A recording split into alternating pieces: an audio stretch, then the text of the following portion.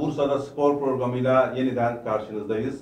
Bu hafta çok değerli bir konuğum var. Bursaspor'un unutulmaz kalecilerinden 1986 Türkiye Kupası şampiyonluğunda her açılışta aynı anons evet. Sevgili hocam, Teknik Direktör Eser Kardeşler. Eser hocam hoş geldiniz. Hoş gördük Serkan'cığım, sağ ol. İyiyim, mesafeliyiz, gayet iyi, her şey iyi. Evet. O yüzden evet, konuk almıyoruz. Evet, araya konuk yok. Sosyal mesafe önemli. Evet.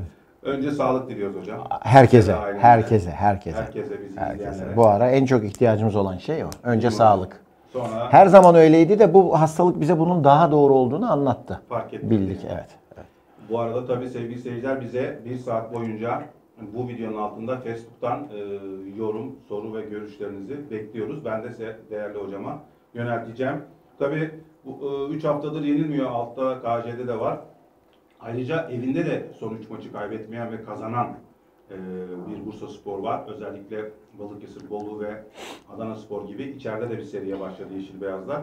Umarız bu seri üst üste galibiyet serilerine dönüşür ve Bursaspor tabii bazı takımların deprem nedeniyle, bazı takımların Covid nedeniyle bazı maçları ertelendiği için ve bu akşamda 2 maç var. Haftaya Bursaspor'un cumartesi İzmir'de oynayacağı Altay bu akşam Menemen'e konuk oluyor.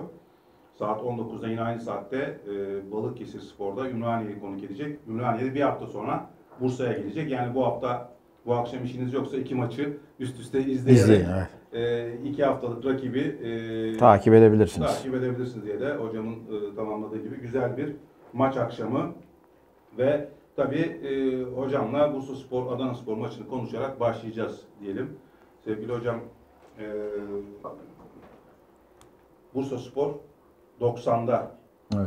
Hani basketbol deyimiyle üçlük attı. Bir penaltı ve 89'da kazanılan penaltıyı Recep Aydın 30 yaşında tecrübeli hemen topu aldı zaten.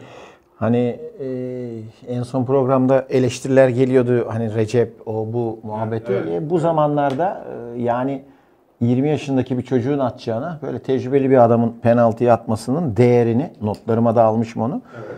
Değeri anlaşıldı. Yani hiç sakin, çok düzgün penaltı attı. Sakin. Çünkü orada sakin kalabilmek önemlidir. Penaltı atan biri olarak söylüyorum bunu. Siz penaltıcıydınız. Yani o yüzden Ivankov biliyor ne kadar sakin penaltı attığını. O yüzden şöyle maçın genelinde üstün olan taraf bizdik. Çok açık ve net söyleyebilirim bunu. Yani oyunsal anlamda, koşu anlamında, fizik kapasitesi anlamında, arzu istek anlamında.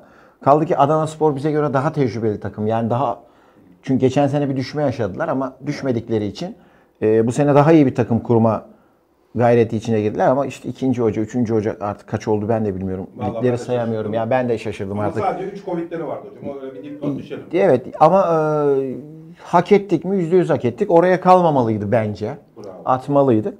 Ama genel anlamda hücumcularımızın diğer maçlardaki kadar şanslı olmaması diyelim, maç şansı olmaması diyelim. Evet. Bizi bu duruma getirdi ama kazanmak kazanmaktır. Şöyle, hani altta da gözüküyor 3 maçtır kaybetmiyor ama şu var, son içerideki maçımızı kazandık. Bolu'ydu değil mi? Evet, 4-2. Deplasmanda berabere kaldık Ankaraspor'la ki onu kazansaydık çok daha iyi olurdu bizim için. Aynen öyle. Yani son 3 maça bakıldığında 7 puan. 9'un 7'si. Dolayısıyla bence de iyi puan. Her seferinde şunu söyledik. İnanacağız, güveneceğiz, devam edeceğiz. Şampiyonluktu, çıkmaydı hiç bunlara bakmadan. Evet. Maç gideceğiz. Ne gelir? Bahtımıza bakacağız. Yani bilemiyoruz şimdi. Artık mevsimler değişti. Sonbahar olmadan kış geliyor. Onun gibi bizim de önümüze ne çıkar bilmiyoruz. Ama çocuklara güveneceğiz. İyi mücadele ediyorlar. Belki ikinci devre için Emirhan oyundan çıktıktan sonra bir tık oyun anlayışımızda gerileme oldu. Bunu açık ve net söyleyebilirim. Emirhan çünkü hocam 6 numaradan ayağı düzgün iyi oyun kuruyor. Şöyle, Emirhan hem futbolu biliyor hem basit oynadığı zaman gerçekten iyi oyuncu. Yani o yüzden dolayısıyla işte duran top kullanımında da bence iyi.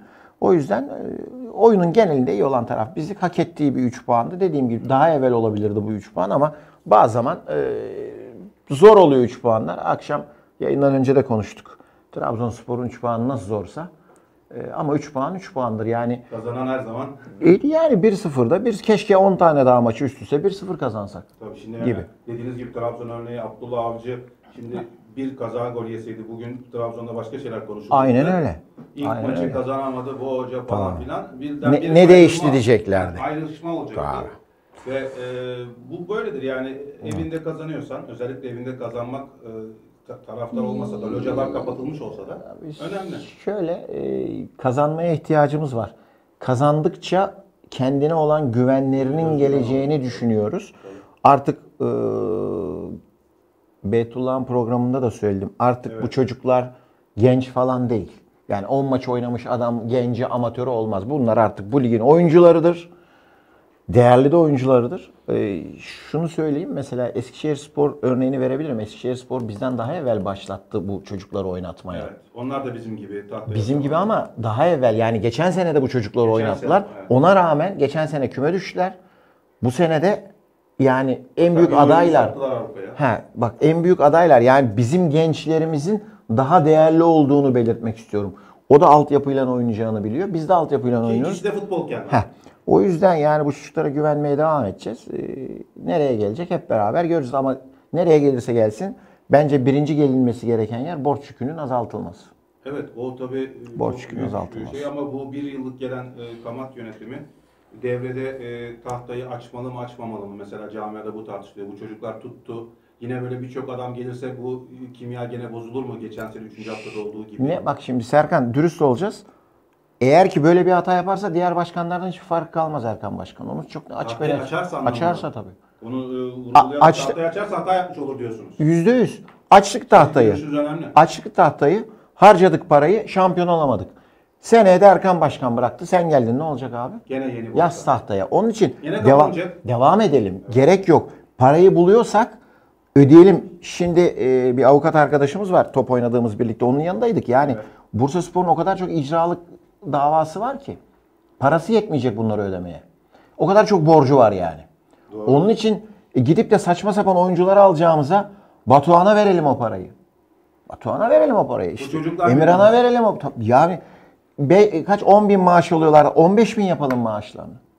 Öyle devam edelim. Primlerini zamanında ödeyelim. Zamanında ödeyelim. Diyelim ki kazandığınız her maça 2 kat prim olsun. Yani şu anda hocam dışarıda galibiyeti 10 bin. Beraberliğe 5 bin alıyorlar. İçeride 6 bin alıyorlar. Normal tarife. Yani parayı bulursa, ki onlar bizden daha düşüncelidir. 2 katı yapalım. Çocuklar kazansın. Evet. Onlar taşısın bizi. Şunu söylüyorum. Kimi getirirseniz getirin. İsterseniz bu 11 kişiyi değiştirin. Şampiyon olma garanti, yani ya da şöyle lige çıkma garantiniz hocam yok. İşte Adana Demirspor, Samsun, Altay durumları ortada. Hani beyaz bayrak ayna diyorlardı. Yani beyaz bayrak ayna çal oyna olur sonu. O yüzden devam edelim bu sene. Önümüzdeki sene borç yükü azaldı. İşte giden oyuncularımız oldu. Buradan 7 kişi kaldı. Otursunlar yine bir proje yapsınlar. Desinler ki ya 4 kişi alalım, 7 kişi alalım. Bir şey demem.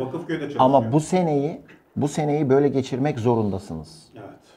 Açmayın, borçları ödeyin. Bursaspor'a yapılacak en büyük iyilik 3 sene tahtayı açmayın. 3 senede bu ligden çıkmayın. Ben bir Bursasporlu olarak asla ve asla kızmayacağım. Her yerde de açık yürekle söylüyorum. 3 sene sonunda ya borcumuz neredeyse bitme düzeyine geldi ya da bitirdik gibi oldu. Ya derim ki vallahi başkan helal olsun, şampiyonluktan çok daha önemli bir iş yaptın. Ve iskelet değil mi hocam? Borçsuz bir takımın şampiyon olması kolaydır. Borçlarla şampiyonluk sizi mutlaka yine batağa sürükler. Kaldı ki ben hep söylerim. Yılını hatırlamıyorum. Şimdi hatırlayanlar varsa yazarlar. 8 tane genç takımdan, Hasan Bora Özmetin Erkut takımından gelme oyuncuyduk Bursaspor'da. 8 tane altyapıdan gelme. Kupa senesi de öyle hocam. İşte Aliler, Eserler, Karayalçınlar. Yani baktığında gurur duyduğun tablo. Stoper Erdinç abi, Kaptan Sedat abi, Kadir abi. Hani çaktık, evet. Şimdi böyle bir şey yaparsak 3 sene sonra 7-8 tane iskelet oyuncumuz olursa, keşke 11'i de olsun.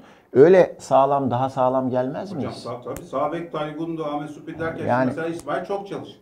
Böyle bir Gökhan Gönül Türkiye'nin en ofansif sağ beki deniyor değil mi hocam?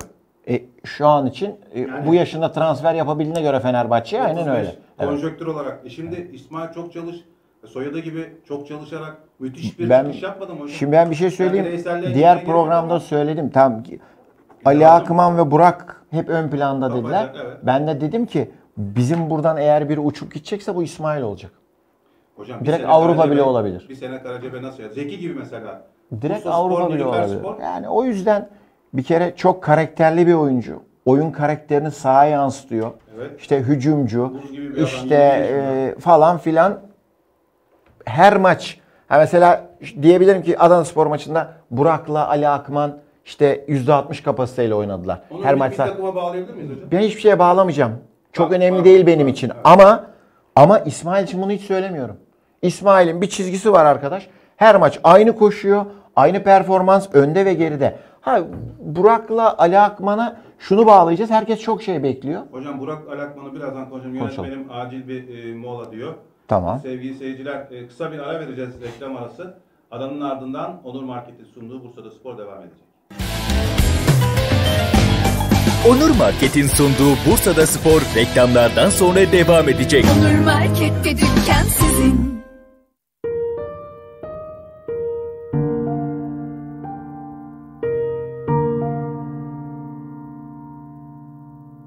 Adım Erhan Şahin. Firmamız inşaat bünyesinde hizmet vermekte. Her sektör gibi bizim de sektörümüz Covid-19 virüsü nedeniyle yavaşlamaya başladı. Kredi başvurusunda bulunduk. 25.000 lira destek kredisi artı 25.000 lira esnaf kredi kartı olmak üzere çok ilgilendiler. Yarım saat içerisinde evraklarımı imzaladım. Pazartesi saat 10'da hesabımda parayı görünce şaşırdım daha doğrusu. Gerçekten toplum olarak kenetlenmeyi ve bütünleşmeyi biliyoruz. Hepimiz bir olduk.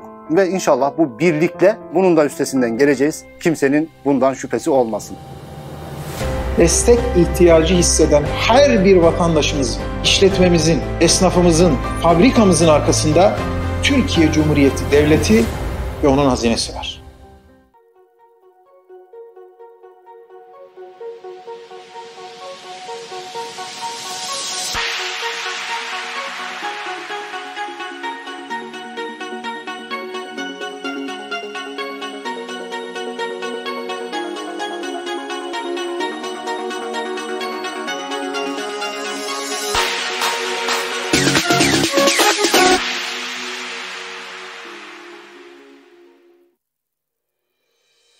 İnternet bankacılığı, mobil imza, elektronik imza ya da Türkiye Cumhuriyeti kimlik kartı kullanıyorsanız E-Devlet kapısı şifrenizi kendiniz oluşturabilirsiniz. E-Devlet kapısına giriş yaptıktan sonra menüden güvenlik ayarları sayfasına girerek şifrenizi değiştirebilirsiniz.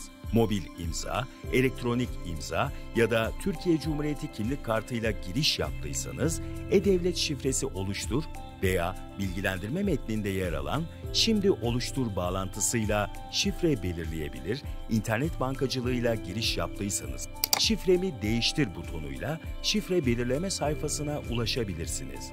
5000'den fazla hizmet için hızlı ve güvenilir adres turkiye.gov.tr.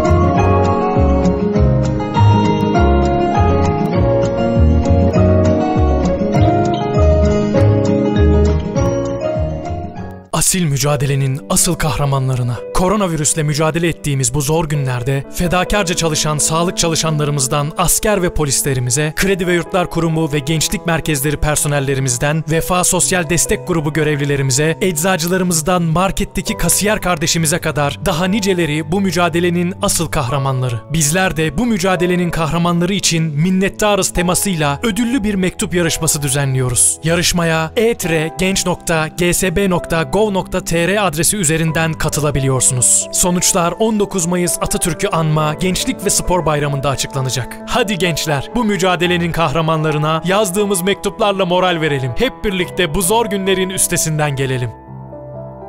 Birliğimiz 1954 yılında kuruldu. Son yıllarda büyük atılımlar yapıldı. Durmadan çalıştık. Tüm Türkiye'ye yayıldık.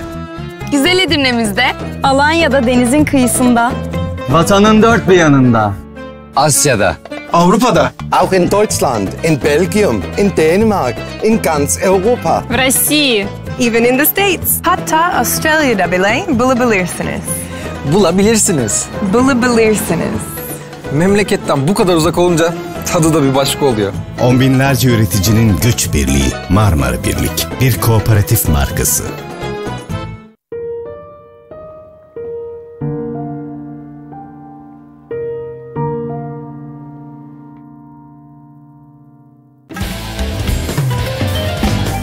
Onur Market'in sunduğu Bursa'da Spor reklamlardan sonra devam ediyor. Onur Market'te dükkan sizin. Sevgili seyirciler, programın ikinci bölümünde yeniden birlikteyiz. İlk ve tek reklam aramızı verdik. Bundan sonra yaklaşık 35 dakika boyunca kesintisiz devam edeceğiz. Bursa'da Spor'da Eser Kardeşler hocamla Bursaspor'u ve tabii ki dolayısıyla birinci ligi konuşmaya devam ediyoruz. Hocam Burak'la Ali Akman demiştik kapayacak. Evet, yani Ali ile Burak'tan çok şey bekliyoruz. Çok değerli oyuncular tabii ki. Bir de acayip bir çıkış yaptılar. Diğerleri de değerli oyuncu. Tabii. Reklam arasında konuştuk. Mesela Batuhan artık hissettirmeye başladı. Evet. Çocuklara bir yük biniyor. Muhtemelen aileleri tarafından da yük bindiriliyor.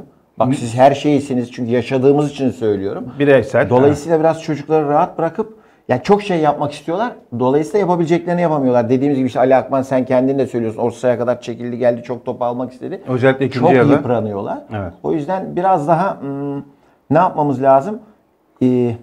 Sıkmamamız lazım. Sıkma yani şimdi hoca Mustafa çalıştırıyor onları işte bir taktikleri var bir taktik disiplinleri var ama biraz bu çocuklar bu ikisi için özellikle söylüyorum doğaçlama da yapmaları lazım.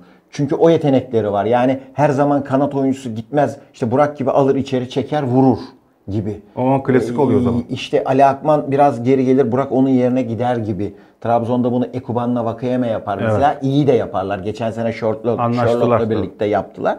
Bu sene yapamıyorlar ama yani bu tarzda onun için biraz daha sakin olmak lazım. Psikolojik yük binmesini çok üstlerine. Benim tek korkum o. Hocam mesela Batuhan Kör dediğimiz 2001'li Ali'den bir yaş büyük. Normalde 9 numara olarak yetişmiş ama hoca onu kanat forvet yaptı.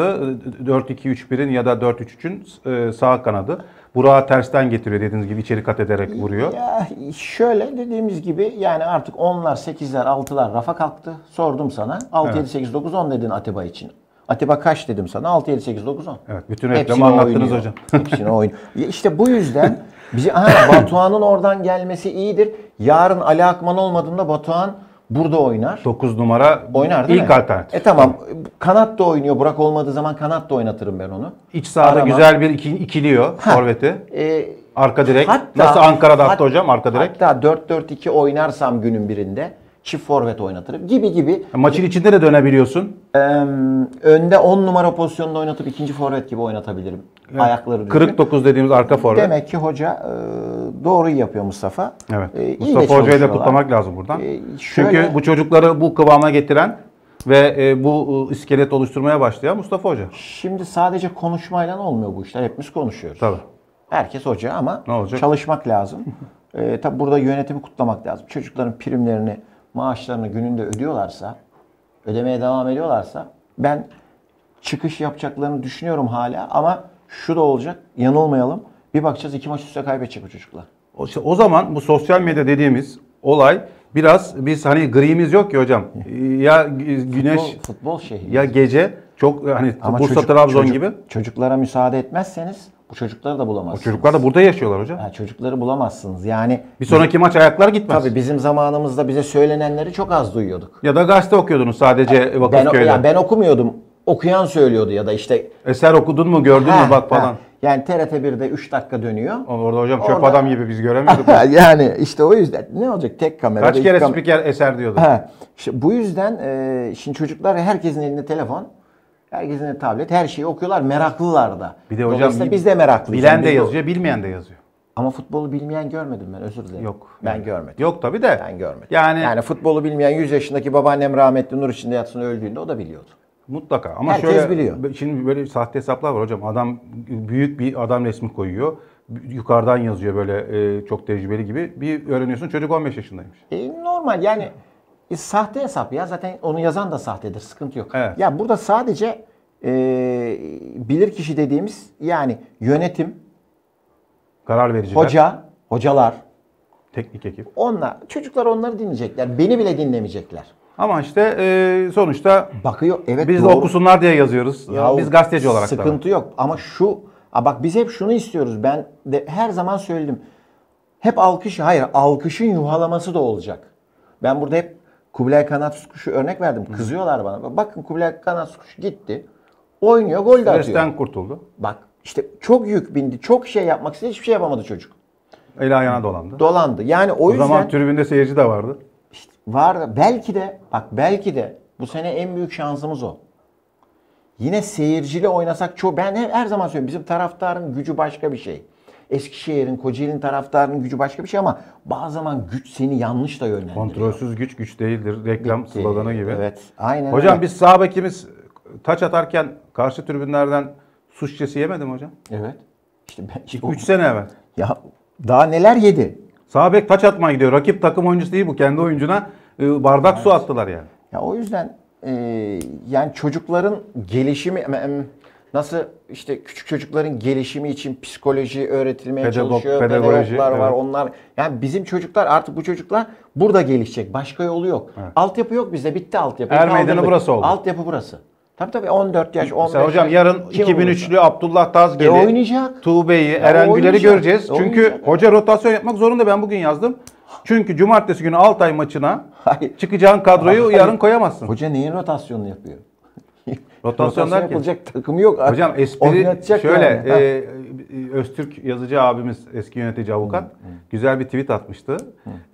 Kupa Karşıyaka maçından sonra. Mustafa Hoca oynayan gençleri dinlendirdi, daha gençleri oynattı diye.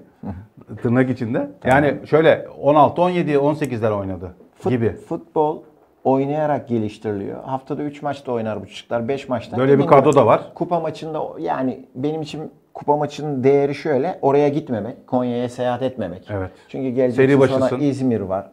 Cumartesi. Hani Cuma'dan gidiyorsun. Burada oynasınlar. Mis. Sonucu hiç önemli değil ama oynayarak tecrübe kazansınlar. Dediğimiz gibi yarın Ali'nin yerine, cezalı Burak'ın yerine, işte Batuhan'ın yerine ya da sakat Emirhan'ın yerine oynatacağımız oyuncunun ne vereceğini görsün hoca. Tabii.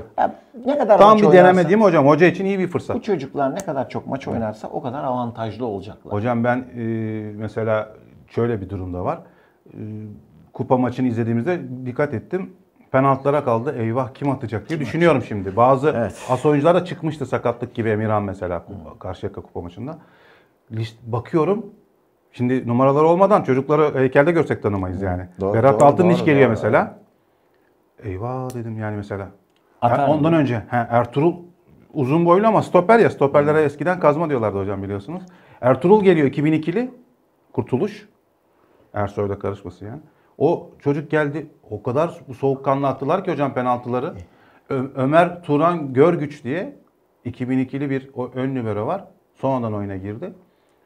Yanlış olmasın şimdi bakarım. Ya 5. ya 6. yani birebirleri attılar hocam. 5'ten sonra. Ve buz gibi hepsi de çok güzel net vuruş yaptı.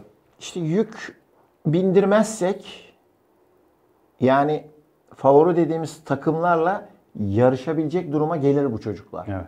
Bakın başka bir şey söylüyorum. Şampiyonluktan asla çıkmadan yarışabilecek duruma gelirler.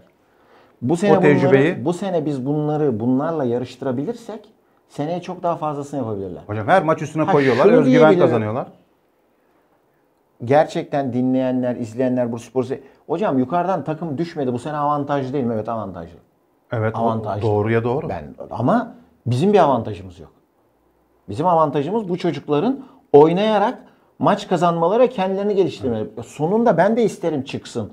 Bu güzel oyuna keşke çıksalar. Hocam alınlarından öpelim. 40 hafta olacaktı daha sıkıntılı. Alınlarından öpelim ama tersi var bu işin. Evet. O yüzden geçen sene bir hata yapıldı. Çıksaydı bu hata örtbas edilecekti. 15 artı 13 artı 5 18 kişi aldılar hocam. Tamam çıksaydı sözüm yoktu. Çıkamadılar. İşlem yanlış oldu. Yanlış oldu. %100. Çıksaydı kimse konuşmayacaktı ama çıkamayınca bak borç çıktı, harç çıktı, kavgalar oluyor, o oluyor, bu oluyor. Giden oyuncu oldu, şikayet eden oyuncu oldu, alacağını isteyen oyuncu.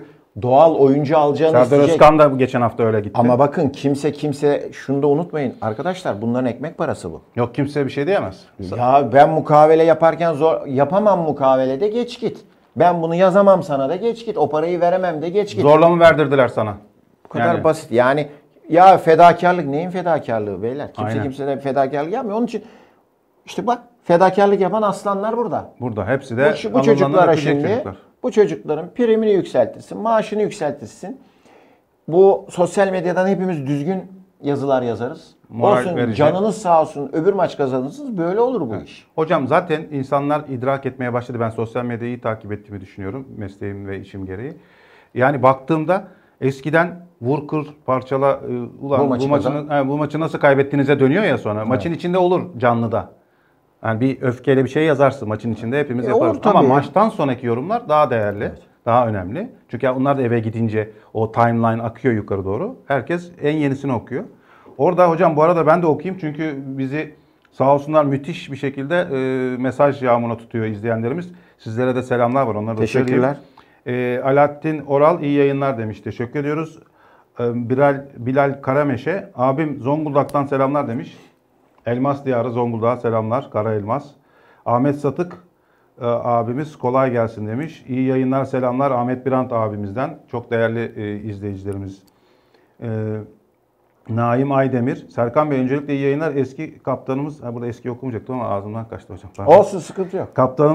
Kaptanımıza da selamlar. Gençlerimiz çok iyi maşallah. Hepsini tebrik ederim. Naim Bey çok uzun yazmışsınız. Nasıl okuyacağım? Daha iyi olacağız inşallah. Kupa maçını evet Spor vermiyor. Bu arada Bursaspor taraftarı da kupa maçı niye vermiyor diye Adana Spor Sakarya maçını tercih etmişler. İnşallah bu turu geçeceğiz. Bizim için oynasın. Hiç olmazsa mutlu geçelim. İyi yayınlar. Teşekkür ederim demiş. Ahmet Birant abimiz demiş ki bir kenara not edin. Şahsi görüşüm Batuhan Kör üst seviyede bir golcü olacak. Tekniği, tek vuruşları, fiziği mükemmel. Katılıyor musunuz? Tahta açılmasın demiş. Sizin gibi Eser hocam. İzliyorsa zaten biz de söyledik. Hem tahta açılmasın hem Batuhan'ın da iyi yani duruşu soğuk oyuncular iyi oyunculardır. Evet. Ahmet abimize de katılıyoruz. Evet. Batuhan konusunda hocamın da dediği gibi. Metin Yüksek hocamız İnegöl'den biliyorsunuz ilkokul öğretmeni. Evet. Sürekli izleyicimiz ve dostumuz. İyi yayınlar dilerim. Hocama selamlar. Aleyküm. Mustafa Er ve ekibinin şu süreçte en zorladığı konu nedir? Devam ediyoruz, açıyoruz. Biz taraftarlar sizce hocaya en doğru nasıl destek veririz? Mutlu ekip, mutlu takım demektir. Biraz önce aslında hocam cevapladı. Yani sosyal medyadan olumlu mesajlar vererek değil mi hocam? Yani şimdi taraftarlar dışarıda çünkü gidemiyorlar. Hoca şunu demeyecek. Çok zor bir görev aldım. Zor bir görev aldığını biliyordun. Evet. Tamam mı? Ateşten gömleği bilerek giydi. Giymeyecektin. Hoca hiçbir zaman bundan hayıflanmayacak. Demiyor. Hoca daha çok yüzünüzü armaya dönün diyor. Tamam. Hocam. Biz de hocaya destek vereceğiz. Hı. Cevap olarak söylüyorum. Sonuna kadar arkasındayız. Yaptığı iş kolay değil, zor. Evet. Yarışmacı değil de yetiştirici ve yarışmacı oynatıcı bir pozisyondayız. Daha zor. Yani kıyıdan gizlice yarışalım. İşte oyuncusuna öyle konuşuyor. Kıyıdan gidelim. Hatırlayın. Ses çıkarmayın. Hatırlayın. Ellerinden öpüyorum Hasan Hocam, Hasan Bora. İkincilik takımını artık son haftaya gelmiş şampiyonluğu neredeyse garanti.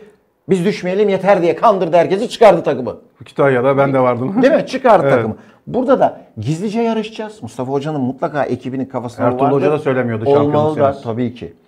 Ama en azından orada takım kurgusuna baktığında yarışabileceğini biliyordun. Tabii. Buradaki bu takım kurgusu yarışabilecek bir takım görüntüsünde değil sezon başı. Hocam o zaman Bursaspor'un ikinciliği yoktu. Hasbelkader tarihte almış bir üçüncülük. Şimdi gelmişin bir yere gelmişin 10 puanı var.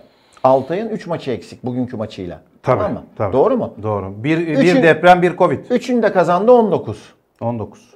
Öyle bir hayal kuralım. Senin de 14'ün var. Evet. Şimdi Playoff'a şu anda 3 puansın. Açık ara gider. Onu gizli yarışacağız. Hiç bak gizli yarışacağız. Oyuncularımız da çok çalışacağız. Koparmadan. Bu oyunculara ne kadar yük binerseniz birin.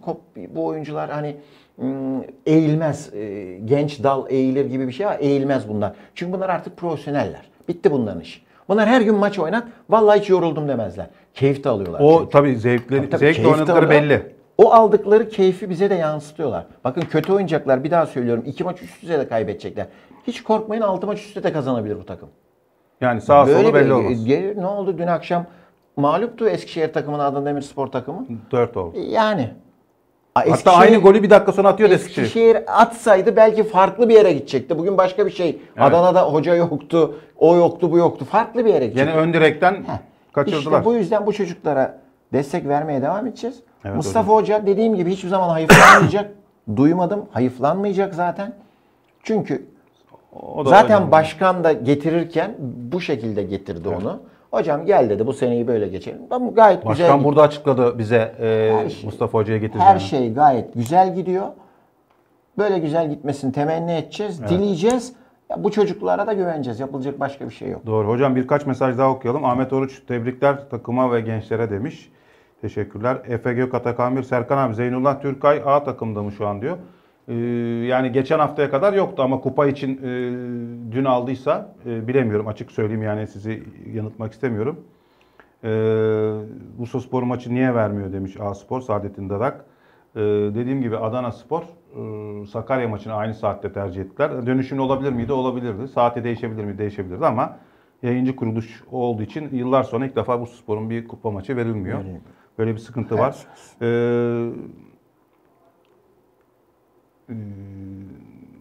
Valla bazı çok uzunları okuyamıyorum. Onu söyleyeyim. Can Işıkova, Eser hocama saygılar. Serkan Bey, kalecilerimiz şu an yeterli mi hocam demiş. Soğukkuyu Spor'dan selamlar. Aleykümselam. Aleykümselam. Soğukkuyu'ya bizden de selam. Yani şöyle, ben güvenilmesi gerektiğini, Bursaspor'da her zaman altyapıdan kaleci yetiştiğini bilen biri olarak, altyapıdan yetişmiş biri olarak sadece güveneceğiz. İnanacağız, devam edeceğiz. İyi de oynuyor çocuklar. Hoca kaleciyi de 2'ye çıkardı. Pek sıkıntı yok. Yani öbür gün Canberk de oynayabilir dedi. Oynar yani, niye oynamasın? Evet, yani şans meselesi. Ya yarın kupada Taberk oynayabilir.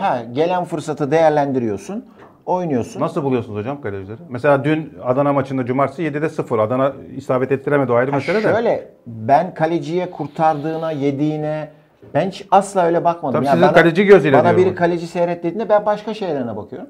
Şu anda bu lig için, bu takım için yeterli mi diyorsan bence yeterli. 2000 doğumlu. Ataberk zaten Ümit Milli oynadı. Devam edecek. Yani kaleci Türkiye'de özellikle çok genç kaleci oynatamıyorsun. Sıkıntı oluyor. Evet. Yani şöyle sıkıntı oluyor derken, Beşiktaş yaşıyor bunu. Zorunluluktan oynatıyorsun.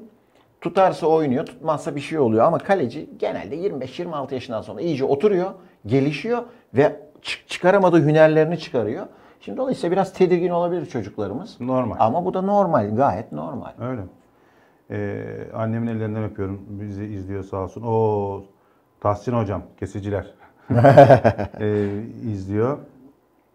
Ayaklarını daha iyi kullanan kalecileri bize tavsiye eder mi diyor Can Işıkova. Sonra eklemiş ikinci mesajında kaleciyle ilgili. Yani şöyle, ayakları daha iyi kullanmak için çalışmak gerekiyor. Evet. Bu bir süreç. Şimdi kimine Allah vergisidir bu. Kimisine çalıştırarak yaparsın bunu. Kimisine de istediğin kadar çalıştır, olmaz.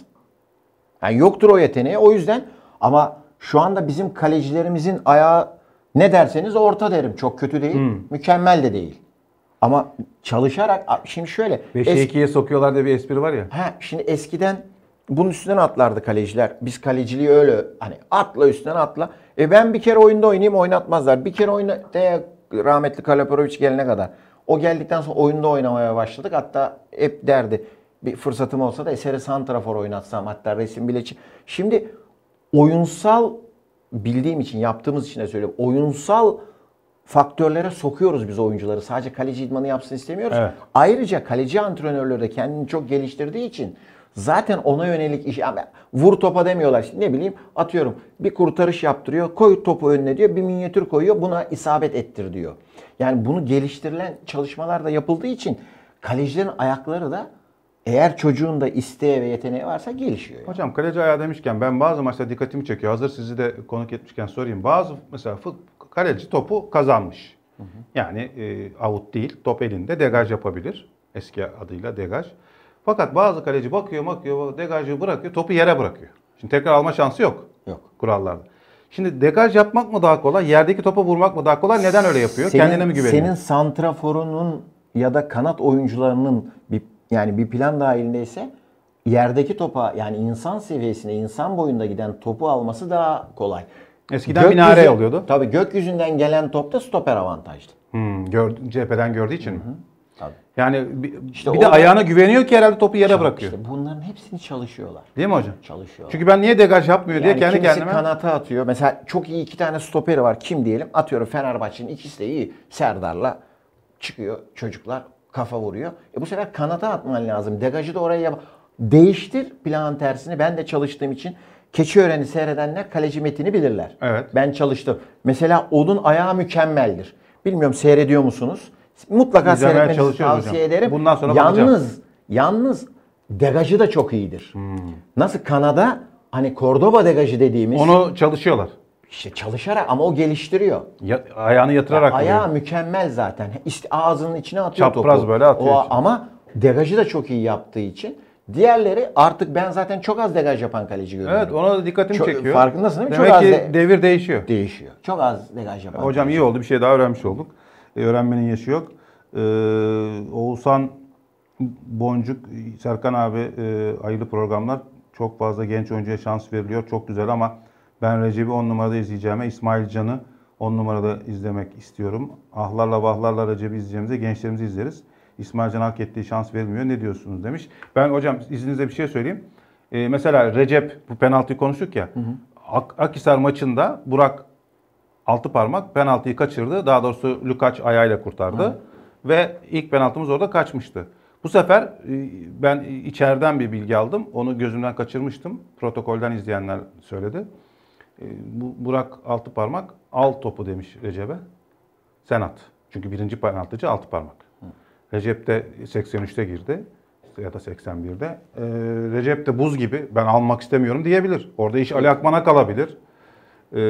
Mesela başka biri atabilir. Ya da Emirhan yok, Burak yok. Evet. Bakıyorsun. Şimdi şöyle arkadaşımızın sorusuna şöyle yanıt verebiliriz. 83'te evet. Zaten izlemiyorsun. 83'te giriyor. Arzulu, istekli, takıma destek oluyor.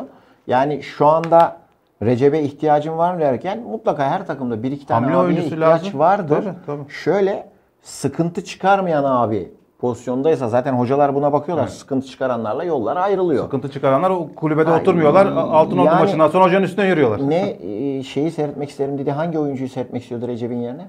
İsmail Can Çavuşluk o da kanattan 10 numara. Yok, İsmail Can'ın 96'lı. İsmail Can'ı muhtemelen Recep bir şeyler öğretiyordur. Yani İsmail Can Recep'ten öğreneceği çok şey vardır. Onu da öğrensin hazır yanındayken. Çünkü çok kiralık gitti hocam Fatsa falan. Şöyle görerek, izleyerek abisinin idman. Ben her zaman her yerde açıkça söyleyeyim. Ben Sedat abinin yani kaptanın antrenmanlarını seyrederek antrenman yapmayı öğrendim. Yani o kadar temiz antrenman yapar, ona menisküssün dediler. Bunlar hiçbir şey bilmiyor dedi. O zaman menisküs ameliyatları bir sene sürüyor. Çok sıkıntılı. Vakıfköy'de dışarıdandır merdivenler bilenler. O merdivenleri sağlık topuyla çıkıp inerek, kuvvet çalışarak futbol hayatının sonuna kadar ameliyat olmadan geçirdi. Şimdi bu önemlidir. Recep'in de onlara öğreteceği vardır. Hani öğrenmenin yaşı yok. Değişik meziyetleri var ve değişik yerlerde oynuyor. Ama yani Recep'in de bir geçmişi var. İyi futbolcuydu. Birincilik topçusu. Yani şimdi öğrenirler. O yüzden yani gol vuruşunu öğrenir. Penaltı atmasını öğrenir. Hocam zor penaltı attı. Çok şey vardır. Sağ ayağıyla kalecinin soluna doğru. O dakikada Baggio'yu hatırlıyorsun nereye vurdu Dünya Kupası'nda. Evet. Dünyanın en iyi futbolcularından biri. Konuşuyor bak gündeme getirdik. Evet.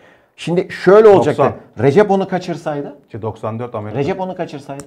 Recep kaçırsaydı bu Malatya maçında yan direkten dönen Aytaç'ın penaltısı gibi o penaltıdan düştük diyenler var mesela. Tamam, kabul ettim. Recep bu penaltıyı atmasaydı da Burak da korkudan atamasaydı, gençlerden biri atsaydı kaçsaydı ne olacaktı? Recep'e de korkak diyeceklerdi. Evet. Recep hiçbir şey yapmadı. Yani orada biz görseydik alverleri orada sıkıntı hiçbir şey yapmadan aldı. Buz geldi, gibi. Attı penaltıyı. Aynen. Döndü çocukları kucakladı. Önemli bir şey. Önemli bir şey. Final yaptı. Evet. Devam edelim. Metin Kurtuluş abi harika bir program oluyor diye WhatsApp'tan yazmış. Eser abime çok selamlar. Aleykümselam. Teşekkür ederiz. İyi bir Bursaspor'dur Metin kardeşim. Ama Facebook'takilere de tabii pas geçmiyoruz. Devam ediyoruz. Efe iyi yapmışsınız. Eser hocama sevgiler. Size de iyi yayınlar demiş. Gündoğan Özcebe. Sağ olsun kaleci kardeşim.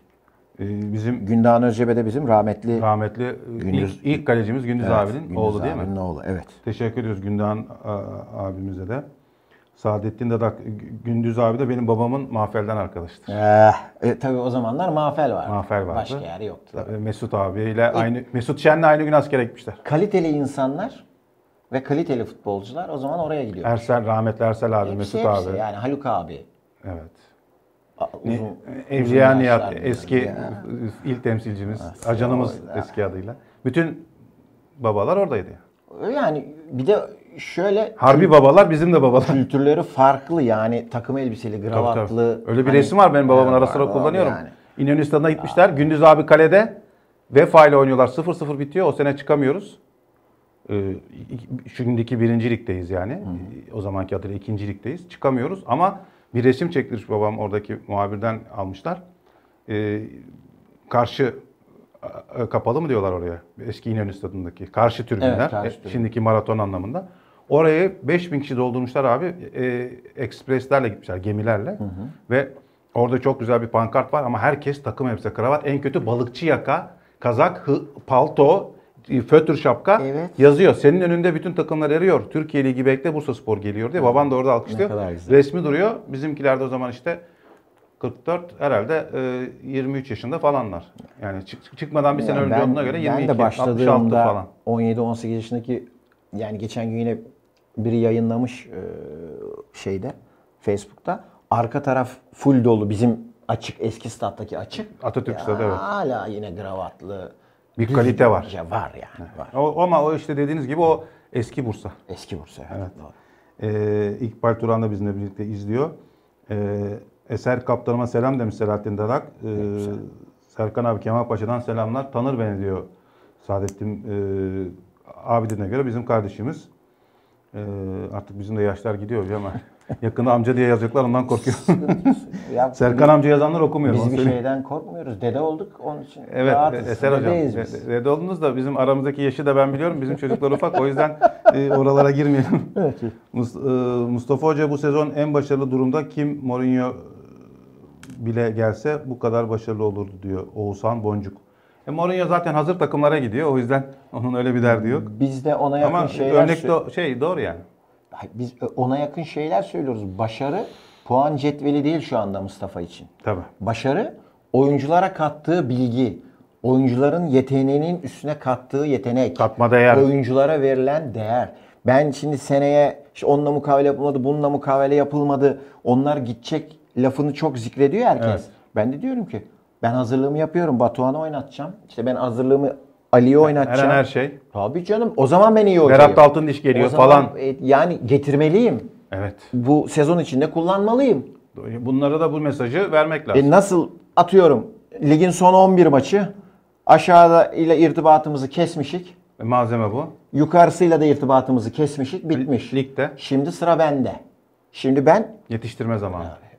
Yani bunların hepsi olacak, göreceğiz. Askıda bunları. Olsa bile Bursaspor'un bir misyonu var. Var tabii canım. Değil mi? Herhalde. Aynen öyle. Mümin Vatansever de tam sizin söylediğiniz o sözleşmelere vurgu yapmış galiba. Hayırlı yayınlar diliyorum Serkan abi. Eser Kaptan'a da çok selam. Takım çok iyi ama Ali Akman düşündürüyor beni. Çünkü kafası karışık. Maç esnasında belli ediyor. Neden sözleşme imzalamıyor? Şimdi ben bir cümleyle hocama pas atayım. Bu hafta Ali Akman Cuma günü Ümit Milli Samsun maçında ilk maçta Avusturya'ya karşı 90 dakika. İkinci maçta Burak Kapacak girerken ona değişti. 80 dakika oynadı Salı günü ve Çarşamba akşamı geldiler. Çarşamba idmanını da kaçırdılar. Perşembe Cuma 2 idmanla maça çıktı. Buyurun hocam. Şimdi ben mukaveleyle ilgili ne olduğunu bilmiyorum ama şunu biliyorum. Bu çocuklara dışarıdan talep var ve bu çocukların mukavelesi bitiyor. Evet. Avrupa lafları geçiyor. Squatlar çok falan. önemli değil. Ne verebiliriz biz bu çocuklara? Çağırdık. Evet. Çağırdı başkan. Gel otur dedi. Ne verebiliriz Ali Akman'a? Sınırları zorladık. Bütçeleri zorladık. Afaki. Verdik. Bir şey. Senin vereceğin 1'e karşı taraf 3 verecek. Ya verecek yani bu çocuklara bu paralar verilecek. Ben işte temin anlatmak istediğim oydu. Bunun yerine Burak'la Ali Akman gidiyor. Gitsin. Hiç önemli değil. Burak'ın sözleşmesi var tabii. Ya hiç önemli değil. Sözleşmesi orada var. Söz Bursaspor'da. Bizi temsil ediyorlar Anladım. neticede. Ben Batuhan işte benim 3 senelik proje bu işte. Batuhan'la oynayacağım ya. Ali Akman kalmak istiyor. Başım gözümün nasıl? Bak Ali Akman için bir tane formül yapabiliriz. Ali gel bir sene daha oyna abicim burada. Evet. Sana o sene sonunda da bedelsiz git. Bak bunu yapabiliriz. Bu sene sonunda bedelsiz mi ayrılıyor Ali Akman? Yetiştirme parası değil mi? Evet. Tamam. Aynını gel bir sene daha oyna bizde. Oyna geliştir kendini. Gelişim başka bir şeydir. Bak gelişim başka bir şey. Oyna. Yani tabii onun da annesi var, babası var, abisi var, ablası var. Amcası akıl var. veren büyükleri var, amcası var, menajeri var. Ya yaşadık bak bu süreçlerden geçtik. Menajeri ailesi Geçmeye de devam ediyoruz. Benim de oğlum bu işlerin içinde. Tabii. Geçmeye de devam ediyoruz. Ve ben hani kimse yanlış anlamasın bu konuda herkesten daha bilgiliyim derken bile hata yapıyorum. Bak yapıyorum yani söylüyorum. Derler. İşte bu yüzden ben gidenin yerine gelecekleri ne yapar? İşte Mustafa'ya burada iş düşüyor. Benim anlatmak istediğim C plan. Tabii işte Mourinho burada meydana çıkacak. Şimdi oynatacağız. Batuhan Kör Alakman'dan daha iyi futbolcu diyeceğiz. Oynatmaya devam edeceğiz. Bitti. Hatta öyle yorumlar çıkmaya başladı. Daha iyi olacak diye ben okuyorum. Ama tabii bunlar ya bunu hoca biliyor. Belki aşağıdan bilmediğimiz Veysel gelecek. Atakan gelecek. Hocam mesela ben size bir örnek vereyim. Hoca bunu açıklamadı ama öğrendiğime göre mesela Hasan Basri Ünal. Tamam. Mesut'un oğlu Enes'in kardeşi. Tamam. 2 numara. Onu almış hoca bir hafta kadar ya da tam gününü bilmiyorum. Bir ara A takımla idmana çıkarmış. Ama seni tam aldım dememiş. Gel biraz burada çalış demiş. Yani bu tür hani Berat örneğini verdik ya. Batuhan, Berat, Eren Güler. Bak bir karımız daha var. Çağatay. Ertuğrul Hoca'nın takımına şampiyon olmuş takıma aşağıdan 3 oyuncu geliyordu her hafta çalışıyordu. Evet. Ne ya, çocuk yiyordu içiyordu. Özce'deki havayı kokluyordu gidiyordu. Ama şimdi öyle değil durum. Şimdi zaten senin 2 yaş üstüne oynuyor orada. Tabii. Burası sana açık. Şimdi aşağısı da iştahlı. Hocam 2004'lük Kerem Şen oynadı ya. Ama 2005'te iştahlı şimdi. Tabii. İşte o yüzden de bir karımız var. Hani tahtayı açarak, bu çocukları küstürerek bir takım yanlışlara sebebiyet vermememiz lazım gibi. Hani çıkacaksa hepsini yukarı çıkaralım, ayıklayalım. Oynayacak var, oynamayacak var. Ne bileyim işte Karacabey de oynayabilir, İnegöl'de oynayabilir. Dediğimiz gibi hani daha evvel işte İsmail örneğini verdiğimiz gibi. Gider oralarda oynar. 2 sene sonra bize futbolcu olarak döner. Ama işte öyle bir pilot takımımız olmadığı için şu anda Karacabey İnegöl. Hepsi bizim pilot takımımız. Hepsi bizim. Pilot önemli olan o gerek yok. ilişkiyi kurmak Tabii hocam. ki yani sen ne bileyim yani yıllardır yapılmayan bir şey. İnegölspor'un başkanı, Bursaspor'un başkanı bir araya gelecek. Ne ihtiyacın var kardeş senin? Bak bizde bunlar fazla dışarıya vermeden sana verebiliriz gibi. Evet. Ne var yani kanlı bıçaklı değiliz ki. Doğru. Bu arada... Yıllarca Mustafa Kemal Paşa Profesyonel Lig'de oynarken bir tane Bursa'da oynamadı. Aynen. Bu arada Ercan yazmış İskoçya'dan bizi izliyor. Ercan Altıncı. İskoçya'dan o ne güzel. Eski biliyorsunuz Bursaspor'da da oynadı. İnegöl'de de oynadı. Ercan'cığım ben yanlış söylemiş olabilirim ama 2004'te olan Kerem Kök. Ben Kerem Şen mi dedim acaba? Kerem Şen 2002'li bu hafta oynayan. Sıkıntı yok. 2 Kerem var çünkü. Bak o kadar çok 2000'li var ki 2'lerde 4'lerde Keremler bunlara takılı kalmayın. Ama hepsi teşekkür geliyor. ediyoruz. Hepsi geliyor. Hasan Basri de amatör diyor. Olsun. Aşağıdan alma şansımız var. Bu Covid'de de mesela altyapı Filiz. Hayır, bizim oyuncumuzsa profesyonel yapabiliyor muyuz zaten ya? Yapabilirsin de oynatabilirsin de. Oyuncu kalmadığı zaman ne diyorlar? İkinci yarı hani hükmen mağlubiyet muhabbetleri var ya federasyon. Evet. Aşağıdan al oynat diyor. Başka çaren yok. Doğru. Çünkü öteki türlü sahaya çıkacak adam bulamıyorsun. Doğru. Yani oradan Ercan'cığım teşekkür ediyorum. Bu arada hocam o kadar çok soru birikmiş ki biraz hızlı gidelim. Süremizi de iyi kullanmak adına son 5 dakikaya girdik çünkü. Sizin de söyleyecekleriniz vardır muhakkak ama interaktif program yapmak adına. Sıkıntı yok. Evet. Ali Akman'ın kafası karışıkmayan mümin cevap verdik. Onu da söyledik. Hızlı gidelim. Şerif Tekingöz, merhaba kolay gelsin, iyi yayınlar dilerim, selamlar, saygılar demiş. Hakan Cenkçiler, aleykümselam, bizi izliyor. Geçen haftaki konuğumdu. Vakıfköy sorumlumuz, teknik altyapı, tam adıyla gençlik geliştirme program sorumlusu. Gençlik geliştirme, güzel. Çok keyifli bir program izliyorum. Teşekkürler Eser kaptana ve Serkan kardeşim demiş. Nurettin Gürer. Teşekkür ediyoruz Nurettin Bey. Teşekkürler. Çocuklar canla başla çalışıyor diye başlamış söze Vural Ateş. İlerisi için çok güzel günler bizi bekliyor. Bu çocukları tutalım. Bir yere göndermesinler. Gereken neyse yapılsın diyor. Hocam zaten ona cevap verdi. Cabbar serbest. Bizim Cabbar mı acaba bu? Yok. Cabbar abinin oğlu mu? Sabır sabır sabır demiş. Herhalde gençler için. Sizin yani, yorumunuza istinaden.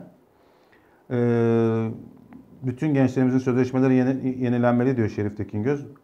O hocamın da tabii karşı görüşü var, onu da söyledik. Bu iskeleti oluşturacak bu takımın gelecek sene demiş bu gençler.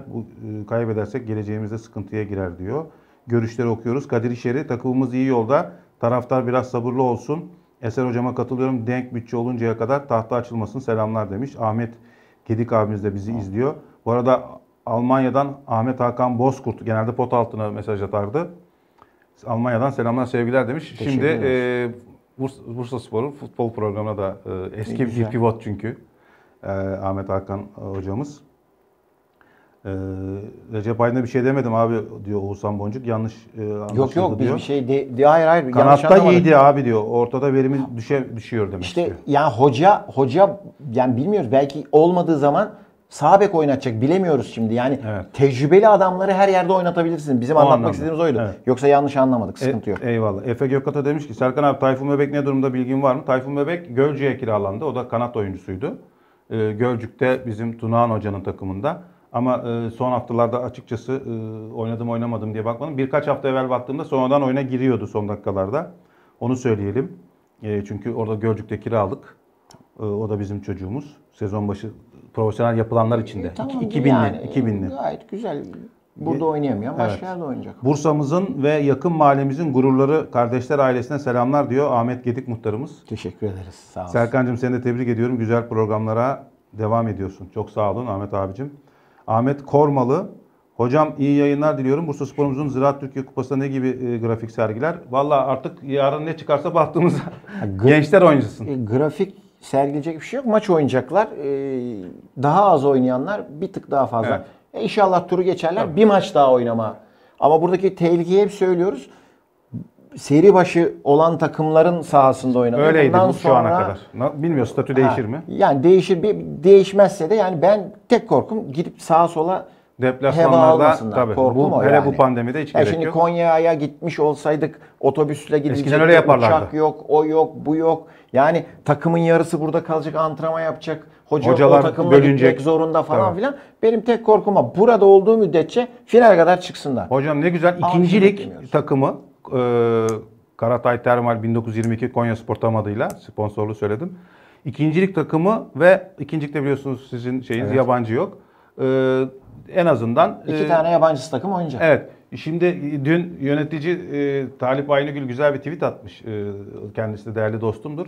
Ben de yazımda kullandım bugün. Şöyle bir espri yapmış. %100 yerli, %90 made in Bursa demiş. Güzel. Ben de dedim ki çok doğru söylüyorsun. Hani bir de Vakıfköy bugün çok güzel bir seremoni ve daha doğrusu koreografiye imza attılar.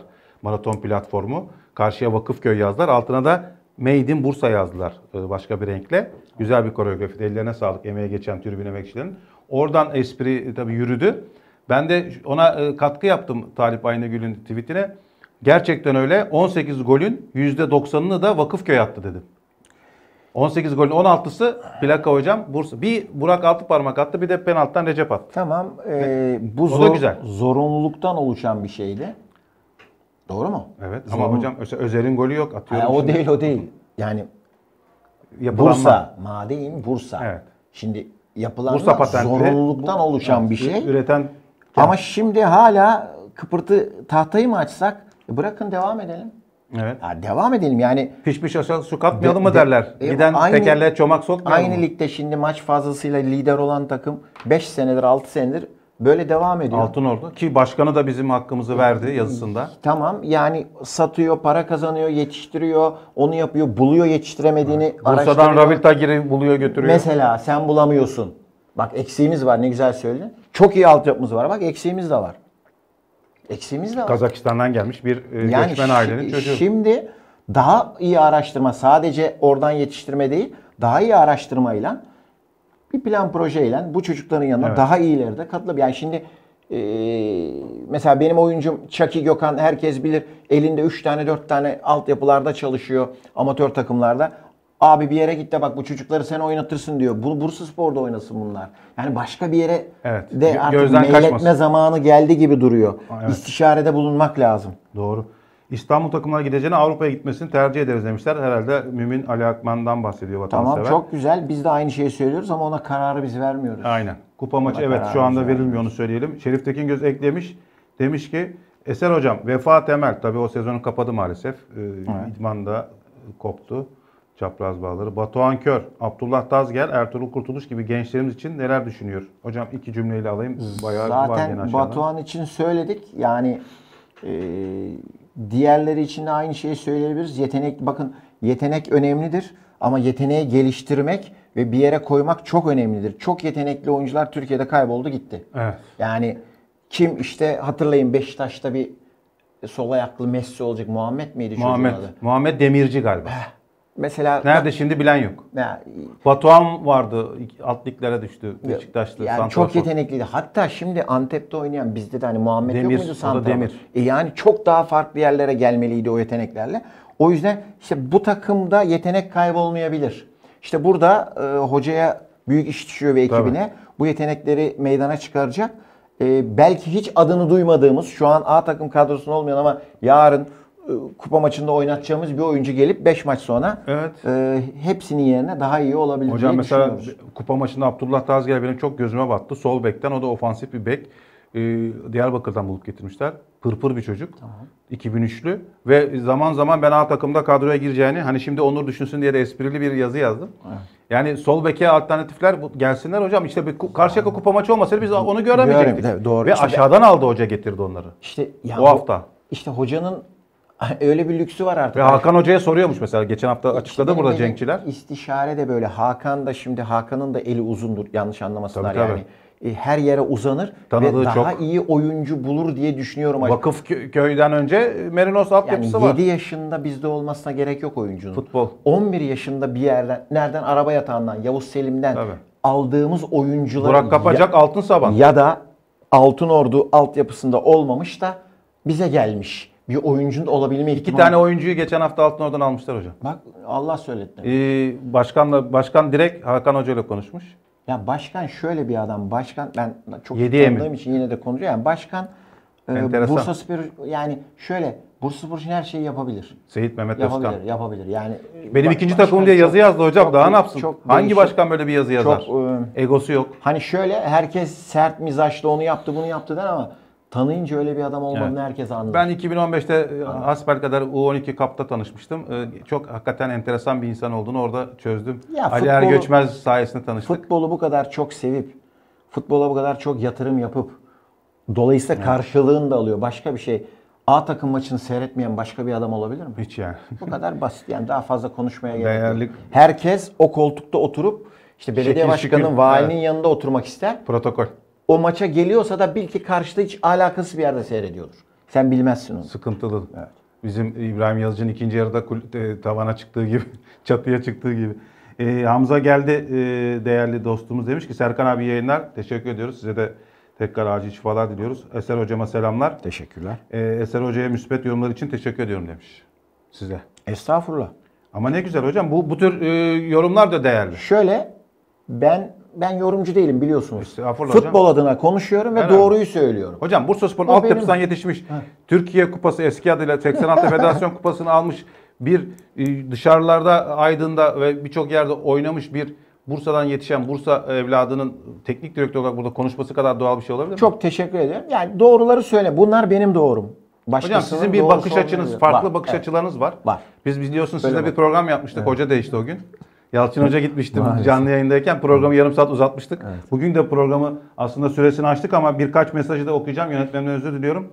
İyi yayınlar demiş Emre Er. Galibiyette dahi oyunumuzu yerden yere vuranların yayında Eser Kaptan gibi yapıcı, birleştirici, yol gösterip takdir eden akil insanlara bu takımın çok ihtiyacı var. Vallahi ben bunun resmini çekip size atacağım hocam. Teşekkür yani ederim. Orada bakın akil çok teşekkür ederim. Kelimesi bile çok önemli ve cuk oturuyor. Hakikaten ama bunları da hocam şimdi insanlar görüyorlar, fark ediyorlar ve yani laf olsun diye yapıcı yorum yapmadığınızın farkındalar. Abi asla öyle bir şey yapmam. Yok siz değil de yani öyle bir mış gibi değil yani. Takiye derler ya hocam. Öyle bir insan değilsiniz. Değilim. Evet. Bildikleri için de sağ olsunlar çok. Hocam valla güzel geliyor. Ahmet Kormalı Ali Akman'ı konuştuk. Onu tekrar açmak istemiyorum. Gider mi gitmez mi bilemiyoruz. Biz Bursasporluyuz ama takviye şart demiş Murat Kayol. Yerimiz burası değil, duygusal bakmayalım lütfen demiş. Görüştür. Duygusal bakmıyoruz. Süper Lig'e çıkmalıyız ya. Süper Lig'e çıktığında bu çocukların hepsi tarumar olacak. Yeni 18 kişi gelecek. Çıkalım Süper Lig'e ve bu çocukların hepsi tarumar olsun. Yok, garantisi var mı? Bak yok, soru basit. Yok. Bak bu çocukların hepsini devre arası atın gitsin. Tamam, sevmiyorum ben bu çocuklar. Tukaka. 20 tane oyuncu alın. Çıkamazsak ne olacak? Neydi arkadaşımızın adı? Murat Kayol. Sevgili Murat, çıkamazsak ne olacak? Bu borçları kim ödeyecek? Ya da dediğiniz gibi borçları ödedikten sonra çıkalım onu yapalım. Ben zaten Bursaspor Süper Lig'de olsun. İkinci Süper Lig şampiyonluğunu yaşasın. Bundan yana sıkıntımız yok. Ama geçen sene yaşadık, bak döndük, olmadı. Yaşayanlar var. Evet. Eskişehirspor Mustafa Denizli ile çıkamadı final maçında. Doğru. Galipken çıkamadı, düştüğü duruma bakın arkadaşlar. Yapmayın. Gerçekçi olun. Çocuklar bizim çocuklarımız. Devam edeceğiz. Tahta mahta açılmayacak. Bakın ben söylüyorum. Erkan Başkan'ı da Mernos zamanımdan başka yerlerde de anlattım. Tanıdığım için söylüyorum. Sakın yanlış anla, başkanın işine karışmıyorum. Öyle bir derdim tasam asla yoktur. Evet. Ama başkan tahtayı açarsa hata yapar. Çok net. Şimdiye kadar yaptığı bütün doğruları yanlışa çevirir. Hocam anladığım kadarıyla yüzüne söylediğiniz için buradan da çok rahat konuşabiliyorsunuz. Sıkıntı yok yani, bunda bir şey yok. Bu çocuklarla bu iş gitsin, nereye varacağını bir görelim. Aynen, sabır. Bakın son 2 maç, belki burada Serkan beni çağırdığında başka şey konuşuyor olacağız. Tabii birkaç hafta sonra inşallah hocam. Tabii Allah sağlık versin. O Gene yüzden konuşalım. onun için devam edelim Evet, biz. Yani. Şerif'in eksik gördüğü mevkiler sorusu da böylece out'a gitmiş oldu. Tahta açılırsa diye olduğu için onu okumuyorum. Burhan Ilgın Başkanımız, değerli abimiz. Bilgi kirliliğinin azalması adına Eser hocamızı programda davet etmeniz çok isabetli olmuş. Taraftarımızın bakış açılarının olumlu yönde geliştiğini sevinerek görüyorum. Altyapıdan arkadaşım, hocama ve size başarılar diliyorum demiş Burhan Başkan. Sağ olsun. Ne güzel, yani bunlar çok değerli benim için. Artılar eksiler. Şerifçim bunu bayağı konuştuk. Takımda artı eksi bir şey diyecek misin hocam? Hayır, bence takımda her şey, şu anda artı eksimiz yok. Yani Eksimiz günümüzde yok duymak istemediğimiz pozitif çıktı lafını futbol adına artı olarak söyleyelim. Biz pozitif deyince çünkü bir acayip... Yok, hastalık pozitif değil. İyi giden bir takım. Evet. Şöyle iyi giden bir takım. Artı bakın, pozitif. Bak en başında söylediğim, bir daha tekrar edeyim. Bu çocuklar 2 tane üst üste maç kaybedecek. Sakın korkmayın. Bunlar 6 tane maç kazandığında da tekrar bu çocukları gökyüzüne çıkarmayın. Bırakın oynasın bunlar. Oynayarak çok gelişiyorlar. Desteği de en azından ne diyeyim, futbol adamı demeyeyim ama uzun yıllar futbol oynamış biri olarak bunu ben görebiliyorum. Maçları seyrediyorum çünkü. Trabzonspor maçıyla ya da büyük oğlumun maçıyla çakışmıyorsa Bursaspor maçını kesin seyrediyorum. İsterse Fenerbahçe olsun. Programa çağırırken timing soruyorum yapıyoruz sana. Onu ayarlıyoruz. Aynen öyle. Yani gelişiyorlar. Aynen. Gelişiyorlar. Bağımsız Denetçi isimli bir yeminli mali müşavir herhalde, öyle gözüküyor resminden. Tahtayı açsın Bursaspor ancak transfer yapılmasın. Farklı bir bakış açısı. Tamam, güzel. Tahta... Yani 6 puan silinecek deniyor da diyor. Ha yok. Yönetmenim o çok açıdan, ters bakıyor bana. Tamam, o açıdan sıkıntı yok. Bakın transfer için tahtaya... Ama bu sene başka bir puan silme gözükmüyor. Şöyle bir bu arada Eskişehir'le Ankara'da daha yansımadı puan. O arkadaşımıza şunu söyleyebilirim. Bağımsız denetçi. Ben diyetteyim.